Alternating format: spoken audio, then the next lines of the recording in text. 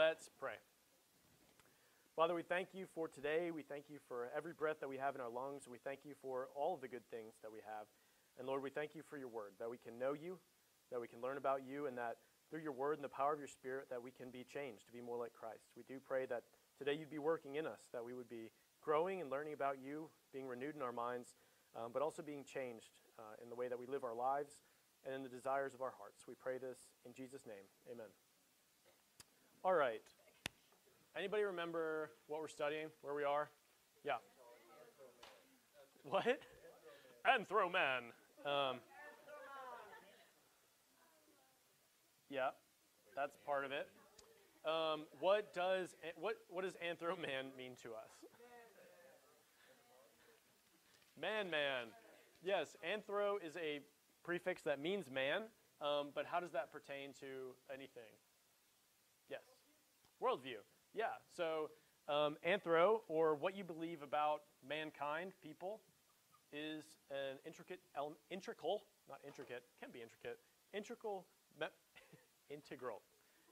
whew, rough start, integral part of any worldview. So everybody has a view of man. They believe certain things to be true about human beings. So you could be drawing on the Bible for your view of man. You could be drawing on your intuition for your view of man. Or you could be drawing on some other source of worldview or philosophy. Right. What are some other parts of worldview? Yep. You and then you. Theology? Which means, yeah, your view of God or your view of there not being a God. So again, this is something that everybody has. Even if you have a negative theology, it is still a theology. Your basic ideas about the world are going to be shaped about whether or not you believe in a God or what you believe about that God. Whether it's the God of the Bible, no God, a God who doesn't interfere in the world, or maybe some sort of just ultimate principle or supreme power. But everybody has one of these. What else? Yes.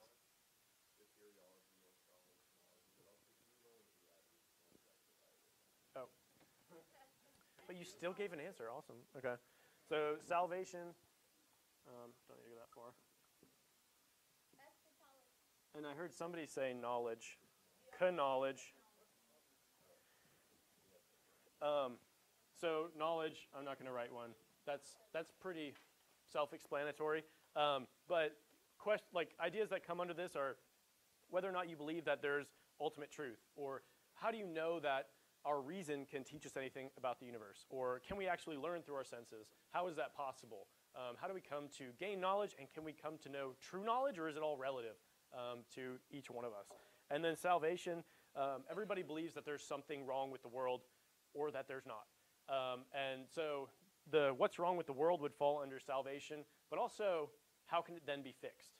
So in the biblical worldview, we believe sin is the main problem, the sin in human hearts, and that can only be fixed through Christ, him living a perfect life on our behalf, paying for our sins, and then joining us to himself into a new life, a recreation.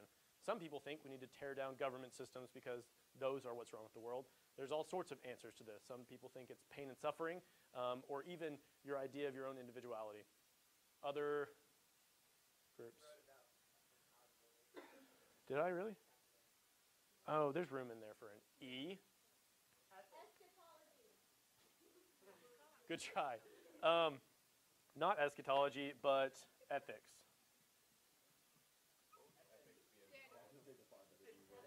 Yes. What are you pointing? Yes. The music stand has to go somewhere. Is it anybody's view here? James, you're gonna have to move. You're gonna have to move your thing. What? This board is broken. We'll switch them next time. Okay. So ethics. What is ethics? What are ethics? Morals, your code of right and wrong. This is what's right and wrong.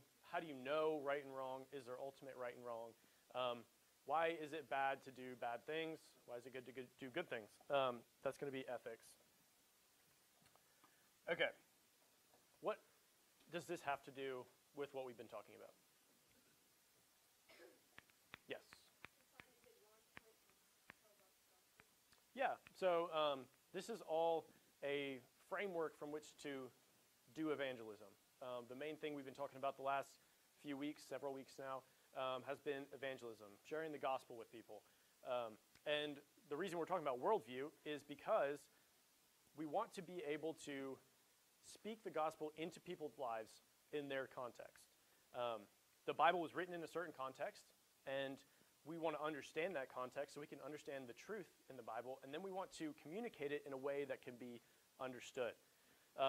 If I was going to somebody, like Paul went to the Greeks in Athens, which we're going to finish up our discussion of that tonight, and say they had no knowledge of the Bible. Say they live somewhere like California. I'm just kidding. Just kidding.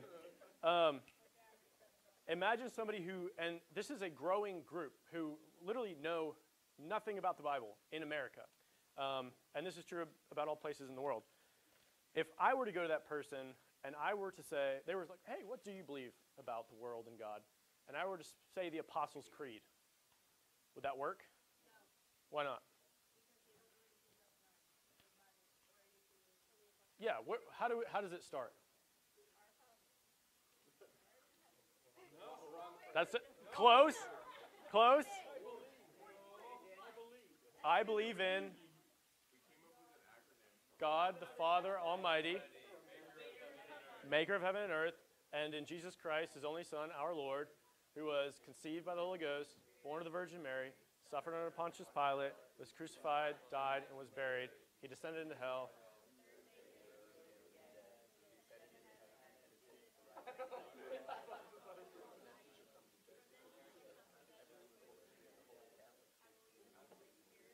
This is why we have somebody lead from up front, because it kind of falls apart.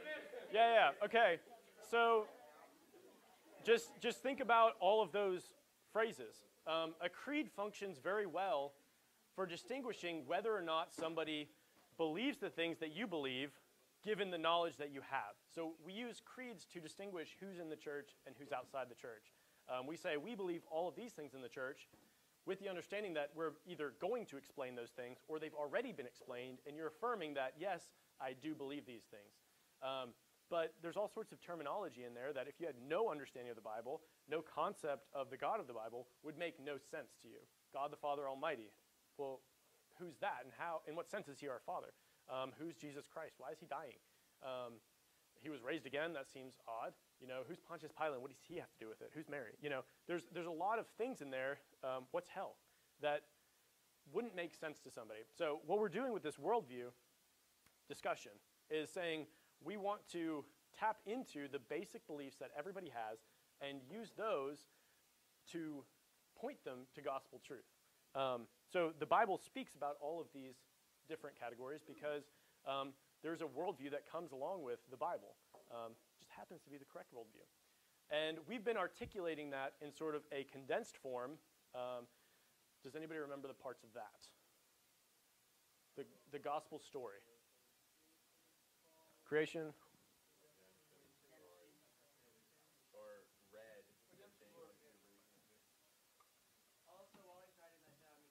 What's the last one?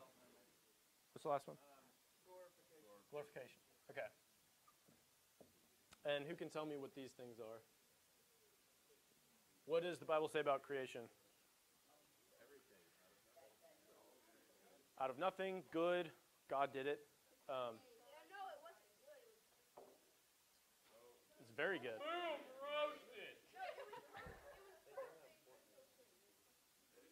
That is true. Yes. What is meant by it is very good is perfection, and there's actually all sorts of linguistic tools that are used in the first part of Genesis that mean perfection. We're going to be talking about that more on Sunday morning. Yeah, so out of nothing, God did it. What about the fall? We did it, not God. There was a serpent.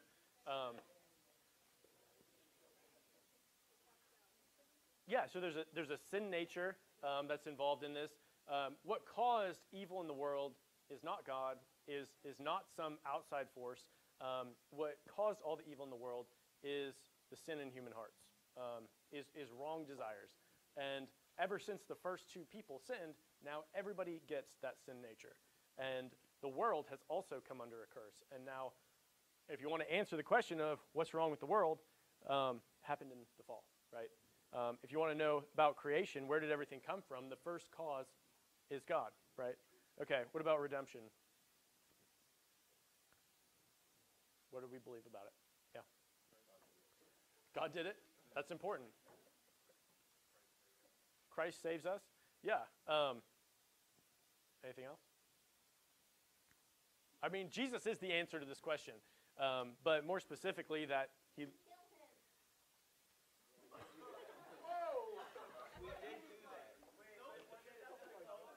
You said that so aggressively. Young Mr. Lynch.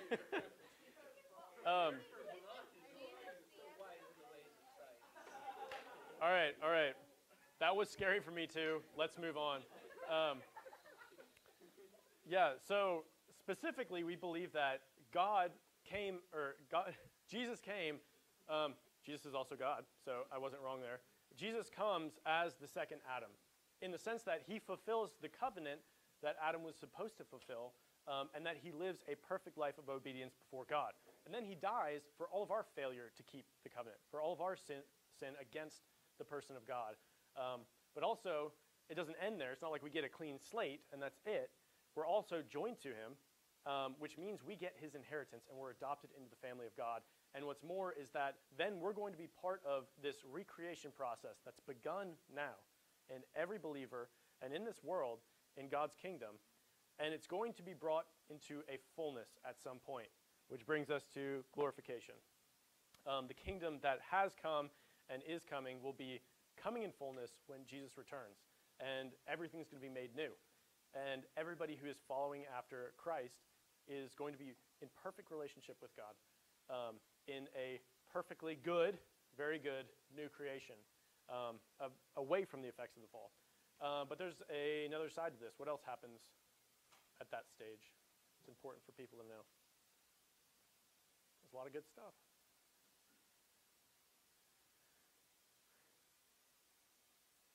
Well, if you don't believe in Jesus, if you're not part of the kingdom that has come and is coming, if you're not relying on Christ and trusting in him, following after him, well then the opposite's going to be true. Instead of being part of the new creation, you're going to be permanently separated from everything that was ever good, that you're still getting the benefits from in this life.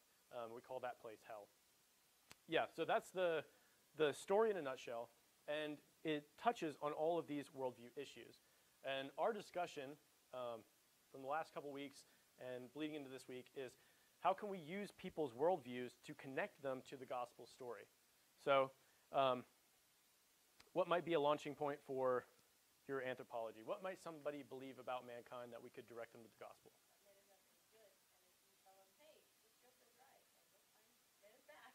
Yeah, go for a drive around town, try raising children.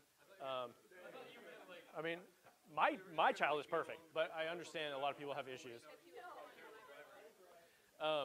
He actually doesn't really cause problems yet, but he's working on that. Anyway, yeah, so if somebody believed that that man was basically good, how might we respond to that with the Christian worldview? Okay, all right. I'm glad you say that because we're going to be working on conversation at the end of today. You're not wrong.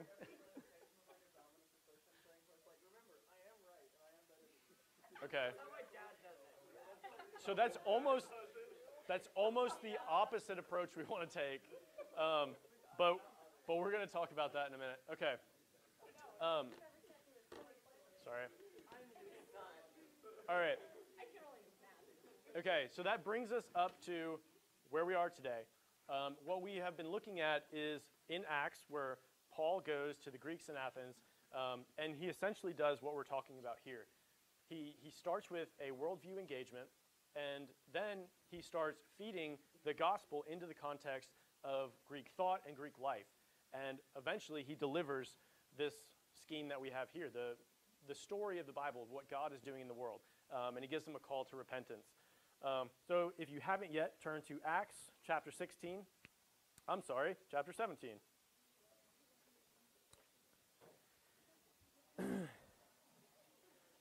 And we are almost done with this. We're going to read the major portion of it just to refresh it in our minds. So who would read chapter 17, verses 22 through 26? Who would read verses 27 through 31? Who would read 32 through 34? All right. Whenever you're ready.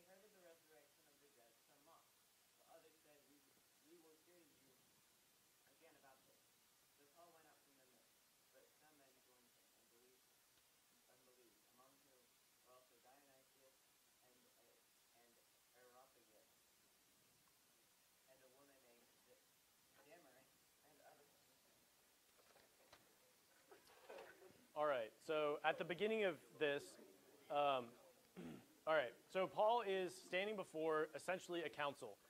So he's in a similar but different situation to what we're doing at Vita on Monday nights, where you're sort of addressing a group of people who don't necessarily believe what you believe, and you've got to engage them and give them a concise gospel account.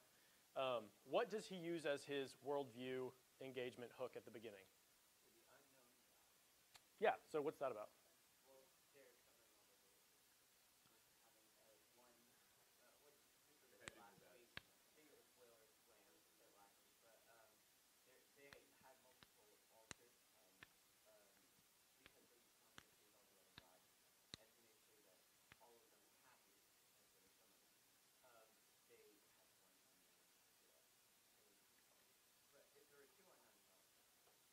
Yeah, you're going to hope that they share the offering that they give or something. Yeah, they're sort of hedging their bets. He also says you're all very religious men. You've got all of these different temples and idols, and you've even accounted for the unknown God. You care deeply about theology. So he engages with that, and then he begins to give an account of this is what's actually true about God. And some of it will agree with some of the Greek philosophies that are in those areas, but he's also correcting things along the way. You're getting a few things right. You're getting a lot of things wrong. Let me tell you about the true God. What other areas of worldview does he touch? Knowledge? How so? I would think because, like, the reason I said that was because when if you start off with theology, like their theology, you're going to have to then go to your knowledge, kind of explain how your theology, how you believe in your theology. Yeah, and actually the Greeks, especially in Athens, believed in sort of discovering things through discourse. That's why they were so interested in encountering all these different religions. So by engaging their ideas, and he uses some of their poets in reference, he is sort of engaging their idea of knowledge. How do we come to know things? Well, I'm giving you a revelation from God, and I think that's how you come to know things. What else does he touch on? All of them are right answers, but you have to say why.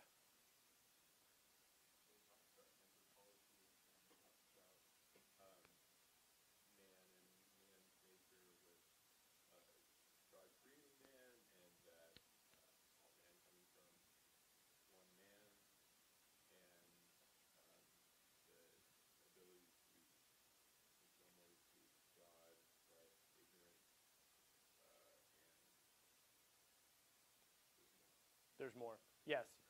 There was an idea in Greek culture, we've already talked about this, where it was the Greeks and everybody else. They believed mankind was split into two categories, Greeks and barbarians. And Paul is correcting that anthropology, that view of mankind, and saying everybody comes from God and originally two people. And so that's the wrong distinction amongst mankind. The real distinction is those who are seeking after a relationship with God, who are living in the kingdom of God, and those who are not. Other things that we talked about.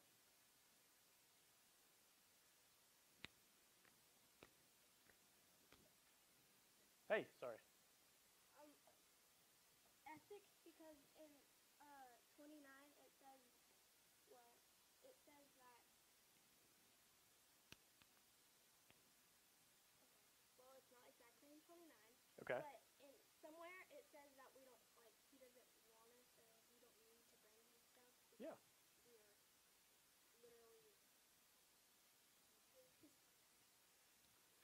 No. Dang, this kid came here prepared Wow. with the first letter of tulip. That Dang. was also aggressive.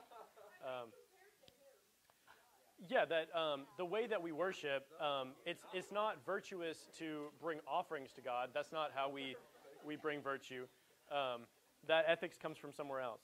But that's also true of sort of the God-man relationship here. And he corrects this with a view of creation, that God made everything, that he is the source of all life, that he's also sovereign over life, he's upholding life, and he's involved in history. So all of that.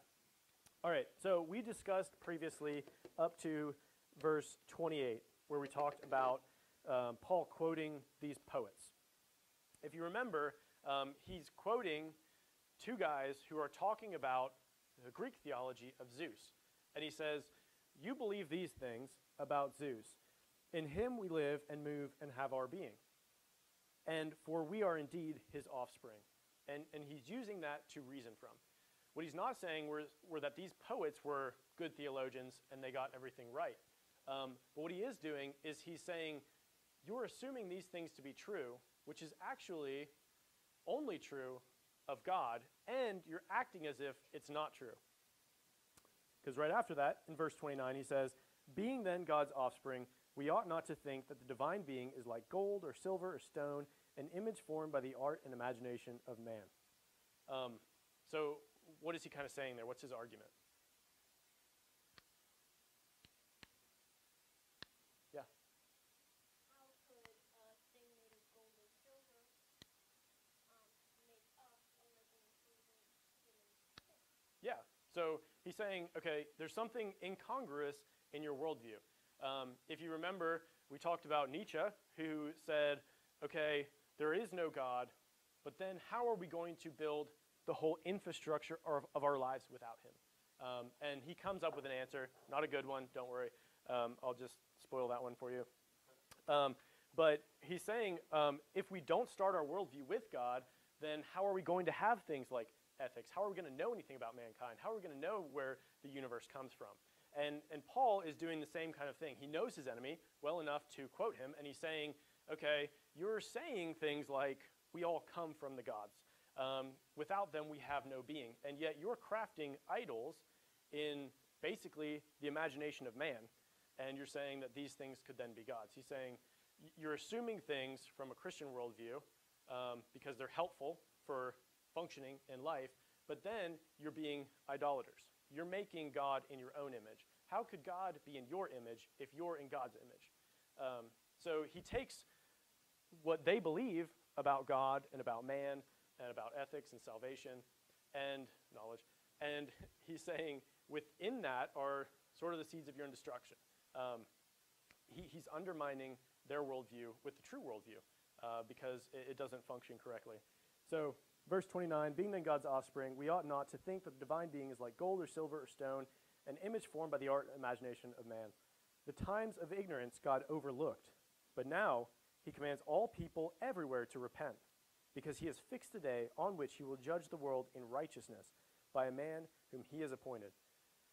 And of this he has given assurance to all by raising him from the dead. Okay, so he begins with a worldview engagement. He walks them through sort of the creation, fall, redemption, glorification. And this is the part where he's talking about redemption, okay? There is a way to be right with God. There is a way for a new creation to come about. But you have to repent of your idolatry, and you have to start serving the true God. Because there is a man. Who is that man? Jesus, yeah. Sunday school answer. And he is coming back for judgment. That there is a day of reckoning coming. And so repent and believe, essentially. So he engaged with their worldview, but he gives them the full gospel account, and he talks about Jesus and what Jesus has accomplished, and the hope that we have in Jesus, the assurance that we have through the resurrection of the dead. Then what happens? Yeah. Exactly. And really, the majority of people, we get the sense at least, sort of were like, okay, the resurrection of the dead, that was a bridge too far. We're no longer interested in hearing from you, Paul. And they mock him. But some people believe. Now, it's only a handful of people. But would we call this a successful evangelistic endeavor or an unsuccessful evangelistic endeavor? He basically gets laughed out of Athens. How so? At least one person was told that 3 people believed. Yeah? People were saved, yeah. Man's part, they're faithfully preaching the truth, then it's ultimately God's will to bring them to faith or to not. And since God works all things together for good and for his own glory, then even when God's will is going to be success, whenever we are actually, so our question shouldn't be how many people are converted, but rather, are we preaching and teaching faithfully and consistently and leading the results to God? Yeah, that's exactly right. It is only God who can save people. It's only God who can change a sinful human heart in such a way that it can come to know God, that it can become a new creation. This isn't up to us. And so when you are doing things like Vita presentations, it shouldn't be like, I really hope, everybody's nice to me and agrees with everything I say. All we're doing is faithfully delivering this gospel message. And we want to do it strategically. We want to do it winsomely. We want to do it well, if not completely. So Paul gives this outline, essentially, but he doesn't necessarily get into the weeds of everything that Christians believe. But he faithfully delivered the good news of Jesus, and that people need to repent and believe in him in order to be saved. So it's only up to us to be faithful in that, and God will take care of the rest. And there are accounts in Acts where hundreds of people come to faith. Thousands of people across the ancient Near East and in the Roman Empire were saved through the ministry of the apostles. But some towns they went and a few people were saved. That's not a loss. That is a faithful execution of the role of the Christian evangelist, which is all of us, and God working according to his own plan, in his own ways, and in his own time. So, successful mission, even if he did have to leave Athens. All right, so any questions about any of that? Thoughts, ideas? Okay. I want to talk just briefly about these categories. So, Paul engages with the Athenians through their temple to the unknown God, or their altar to the unknown God. What are some ways in these categories that we could engage with our current culture? And by that, I mean the world culture versus the Christian culture. Let's start with the first one. How could we interact with the world on theology? Yeah. Well, like actually, there's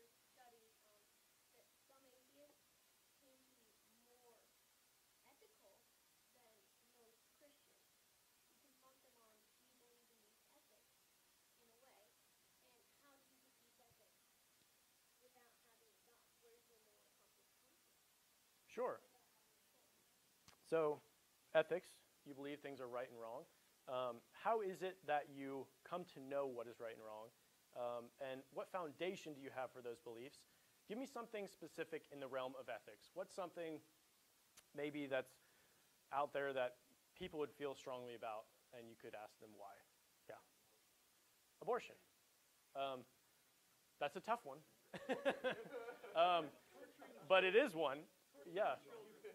Torturing children. Do you think that shelling buses full of school children is legitimate in Ukraine? Yeah, stuff happening in the Ukraine, or in Ukraine. Because There was a Christian apologist that's what it was. on a TV show with someone who was telling him that all ethics is relative. All right, simmer down. Who leaned over and grabbed her purse and opened it up, and she went, "You can't do that," and he went, "You just told me all ethics is relative." Yeah. Yeah, so people are going to believe absolutely about something, whether it's torturing children or shelling buses full of civilians, or they're going to have views on abortion. You could challenge that. But sometimes it's easier to pick less controversial ones, like even torturing animals. Like, should we torture animals? Probably not. But why do you think that? Why would it be wrong for us to do things like that? Well, I feel like that sort of category would kind of be hard to talk about because when you're if you're able to kill the animal for good purposes, I feel like you can't really come up with somebody who has different beliefs and just say like you can't torture this animal because of this because they could say but we could kill the animal. Well, so even with issues like that, where there's a range of sort of beliefs on that, you're going to be able to come to some point where they're going to say it's absolutely right or wrong to kill an animal. Like, could you kill an animal in self-defense? Most people, almost everybody, is going to say yes. There might be. All right, simmer down. So even if you were somebody who didn't believe in killing animals for food, but your child's being attacked by a bear, surely you would think, I can defend my own life or the life of my family and take the life of that animal. So you could bring it to some point where they are going to have an absolute stance on it.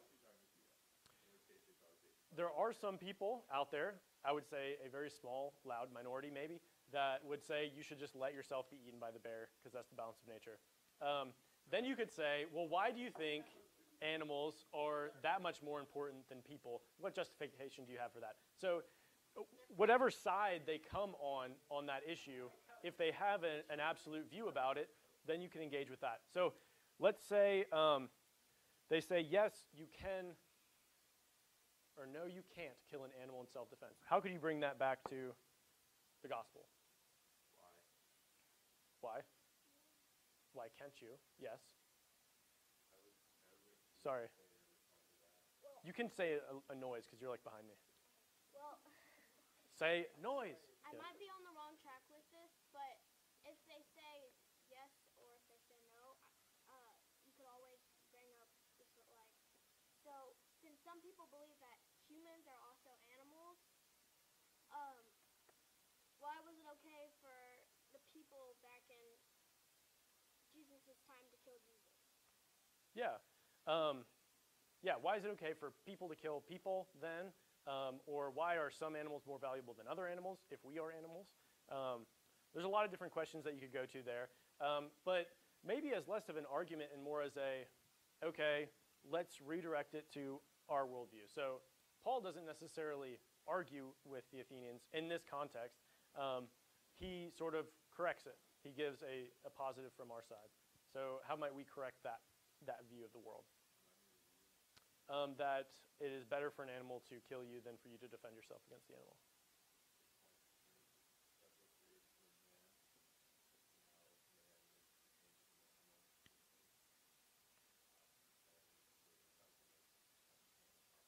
Yeah.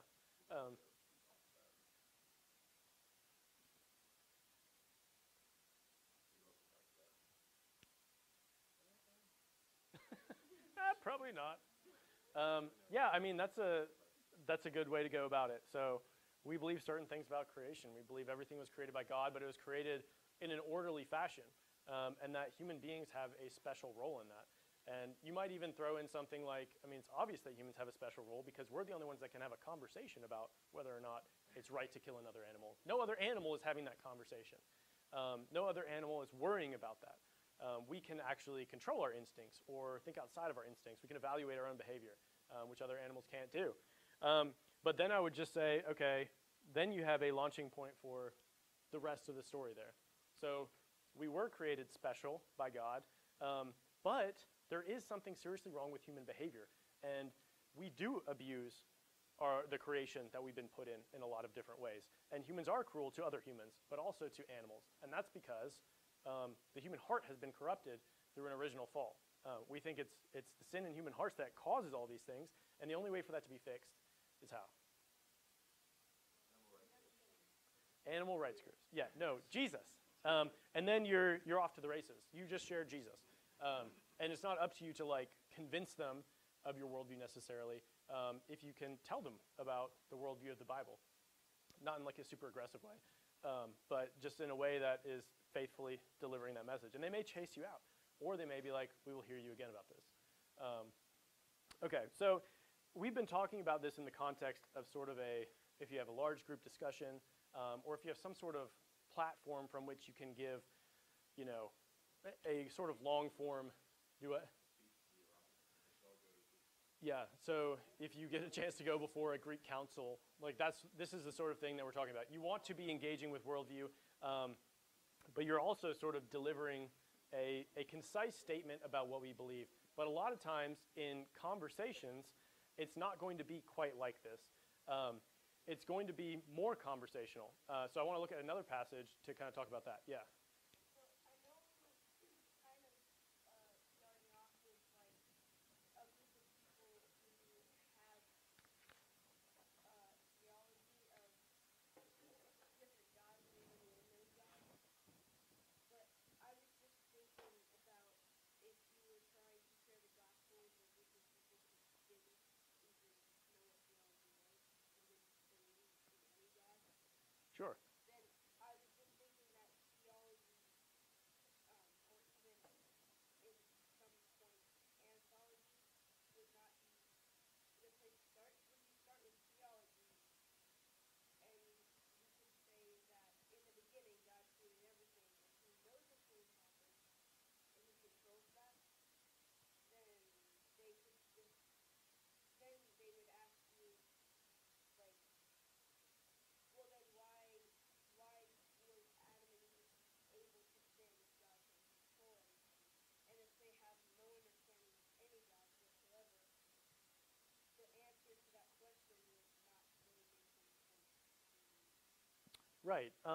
So that's why conversationally, we're about to talk about, it's best to actually ask people what they think about things. So you could ask people, where do you think everything came from? And why do you think that? Actually listen to their response.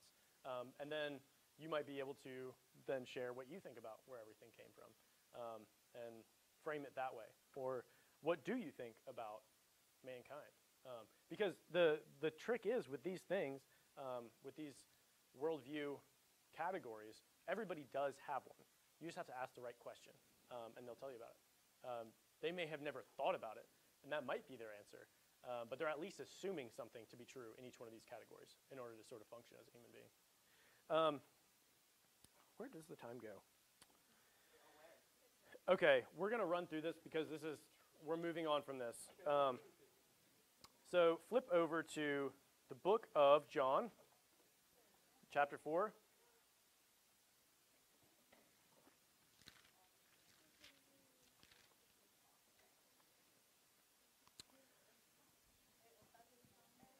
John chapter 4.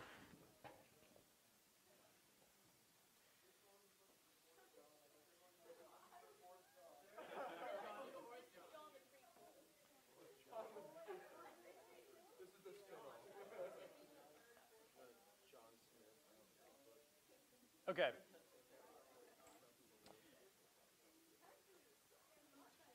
All right. So if you're there, we're going to be starting in verse 4. So this is Jesus. He's going around. He's preaching in various places. says, and he had to pass through Samaria. So he came to the town of Samaria called Sychar, near the field that Jacob had given to his son Joseph. Jacob's well was there. So Jesus, wearied as he was from his journey, was sitting beside the well. It was about the 6th hour. A woman from Samaria came to draw water. Jesus said to her, "Give me a drink," for his disciples had gone away into the city to buy food. The Samaritan woman said to him, "How is it that you, a Jew, ask for a drink from me, a woman of Samaria?" For Jews had no dealings with Samaritans. Jesus answered her, "If you knew the gift of God and who it is that's saying to you, 'Give me a drink,' you would have asked him, and he would have given you living water." The woman said to him, "Sir, you have nothing to draw water with, and the well is deep. Where do you get that living water? Are you greater than our father Jacob? He gave us this well and drank from it himself, as did his sons and his livestock." And Jesus said to her, "Everyone who drinks of this water will be thirsty again, but whoever drinks of the water that I will give him will never be thirsty again. The water that I will give him will become in him a spring of water welling up to eternal life." The woman said to him, "Sir, give me this water so that I will not be thirsty or have to come here to draw water." And Jesus said to her, "Go, call your husband and come here." The woman answered him, "I have no husband." And Jesus said to her, "You're right in saying, 'I have no husband,' for you've had 5 husbands, and the one that you have now is not your husband. What you have said is true." The woman said to him, "Sir, I perceive that you are a prophet. Our fathers worshipped on this mountain, but you said that in Jerusalem is the place where people ought to worship." And Jesus said to her, "Woman, believe me, the hour is coming when neither on this mountain nor in Jerusalem will you worship the Father. You worship what you do not know. We worship what we do know, for salvation is from the Jews. But the hour is coming and is now here when the true worshipers will worship the Father in spirit and truth. For the Father is seeking such people to worship him. God is spirit, and those who worship him must worship in spirit and truth." Okay, and so after this, she says, "I know that a Messiah is coming," and he says, "I am he." And she goes and she shares the good news about the Messiah that's come with her whole village, even though she is sort of somebody who has been under shame in her community because she has been having all these different husbands, and she's living with somebody who's not her husband. So we have an encounter here where Jesus is having a conversation with somebody. Now, there's differences between Jesus and ourselves, as hopefully we all know. And so we can't just like take this and say, this is exactly how we should have conversations. But there are some principles here that I think are good for us to have. So what's the first thing that he does?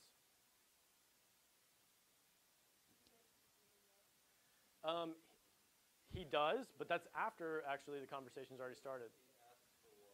He asked for water. So even getting here is something that we can learn about. Most people who were Jews would avoid going through Samaria because they had no dealings with the Samaritans. They would just go around. Jesus purposely goes somewhere where he's going to meet people who are his enemy. That's a takeaway. We need to be looking for places where we can be interacting with people who don't know God. And he starts out by basically making conversation. Hey, can I have a drink? So a principle there that we could learn is you can start off a conversation just with hello. Things that are happening in the world, current events, like, hey, what are you doing here? What have you seen that's good on Netflix recently?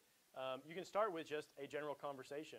And if that conversation never makes it to the gospel, then worst case scenario, you started a conversation with somebody who might not have been of your tribe, and you just had an interesting conversation about Netflix.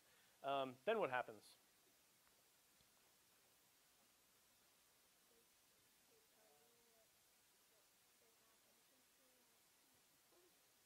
Well, yeah, so they've started a conversation here.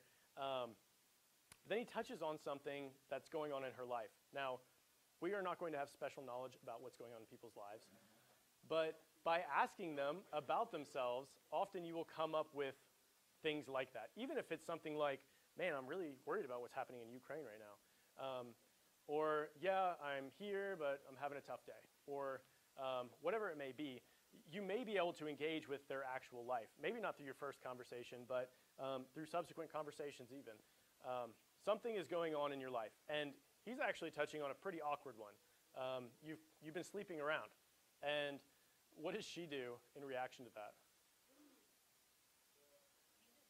Changes the subject.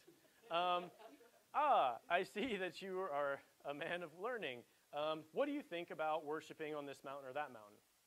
And he actually answers a deeper concern. It's not so much about the mountains that we worship on. Why? Because there is something that's true now in the world that's going to change the way everybody worships. So he gets to a deeper level there, and he answers questions that she has not necessarily asked. So a principle there that I think we could take away is he doesn't get drawn into an argument about these categories necessarily. And he actually answers a need that she has. She needs salvation. She doesn't need to know which mountain to go worship on. She needs Jesus. And so he brings her to that sort of thing. An example of this might be if somebody is, say you're talking about homosexuality, and that sort of comes up. A deeper question to that might be, do you think you're better than me? Or do you think that people are worse than other people? Or is there salvation for people like that? Can we still be friends even though I'm doing something that you don't agree with? And the deeper answer to that question would be what? That depends. Yeah? It depends. Well, no, I'm talking about, it depends on what they're doing that you don't agree with. Sure. If they're eating cheesecakes and you don't agree that cheesecakes are good, then you shouldn't do it. Okay. We've gone down a pizza excursus. But if they don't believe in God and they don't worship Him and they haven't asked Him to do it, and you don't agree with that, and you can't get them, they just don't listen to you, they just try to discriminate on you, it would, I don't think it would be a very good idea to support him getting first. Yeah, so you might not hang out every day. But a response could be like, okay, so you're in this conversation, they find out you're a Christian, they're like, well, I know that Christians hate homosexuals. You could say, well, actually, what the Bible teaches is that everybody is sinful, and that everybody has been equally separated from God. The only way for that to be made right is actually through somebody else's merit. We can't do it ourselves.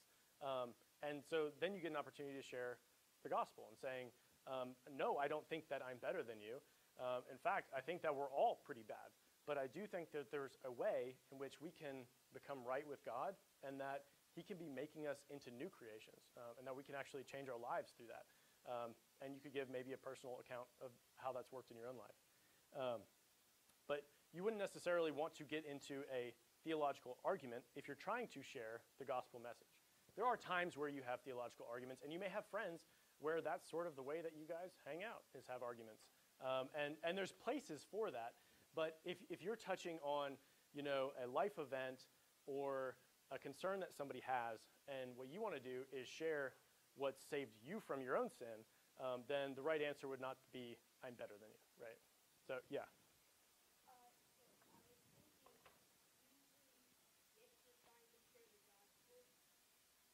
if you're trying to share the gospel, especially if you're going to start with theology or anthology, then it wouldn't be like a good idea to have like a physical argument, because if you're in an argument, then they're not gonna, they're not gonna pay attention to what you're trying to say. And especially if you start with those terms, you have to listen to what they believe and say, okay, here's what I believe compared to what you believe, and which one do you think is more important? Right. So, yeah, in the context of sharing the gospel, you're not necessarily trying to argue, and arguably, you could never argue somebody into the faith. But being faithful in your presentation of the gospel can save people because God will work through that, and He'll be working behind that and around that. And so, in a conversation like that, you want to be asking real questions about what they believe. You want to be genuinely interested. There's almost nothing more annoying in a conversation than somebody who's just waiting to say their bit. So if you take a genuine interest and you actually hear people, oftentimes they'll want to know what you think about things, or there'll be an opportunity for you to say something that's true of your own life that's applicable to that. So let's say I'm having a bad day because my dog died. My dog's fine, I think. I haven't seen him in a few hours. Say you're chatting with somebody and you're like, hey, you kind of seem down today. What's going on? They're like, well, my dog died last week and I really like this dog. How could you maybe point them to the gospel through that?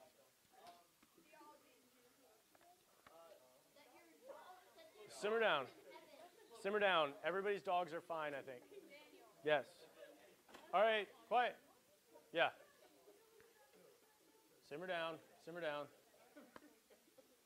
Yes. I know. I thought you had something. I'm not finished. I'm sorry that your dog died. Your dog didn't have a soul. Hey, listen up. It's not going to heaven, but it's not going to hell. You have a soul. It's one of those two. Okay. While I respect your viewpoint, you might say, man, this is a really messed up world that we're living in, and a lot of bad stuff does happen. First of all, it stinks that your dog's died. I had a dog that died, and that was terrible. I hated that. And there's a war going on in Ukraine, and we have to pay taxes. And there's so much wrong with the world. But that's actually a blessing. But there is something wrong with the world, but there's also somebody who's making the world new. And we can know Jesus through his word, and if we come to know him, then all of our sins are paid for, and we're actually being brought into a new creation where there is no death, where there is only life. And there's life in a way that we can't even imagine here. And they might be like, well, that's a weird thing to think. And then, you're in a conversation. The point being is that you want to engage with what's going on with people. You want to have real conversations. And in those real conversations, you may be able to touch on just one of these things, or just a part of one of these things. Or you might be able to just be a friend to somebody, and through that context, be able to share the gospel. But it doesn't always have to be this full-on thing. But knowing this in the back of our minds, this structure and all of these categories can help us to point regular conversations in an intentional way to spiritual matters. And that will become easier and easier if it matters more and more to us. So if Jesus has changed your life in very specific ways, if he has given you hope in sad situations, if he is changing the way that you live, then you're going to be able to relate that to other people. So next week we're going to be talking about testimonies, and I'm going to make you all give testimonies. It's going to be scary. I'm just kidding. It's not going to be scary. So we're going to close in prayer, and then we're going to have like 2-minute prayer groups. And I did it again. Sorry. Yeah, I know. Nobody's set an alarm. Nobody's set an alarm. All right. I did not hear it. All right. Does anybody want to close us in prayer? Great. All right. Praying.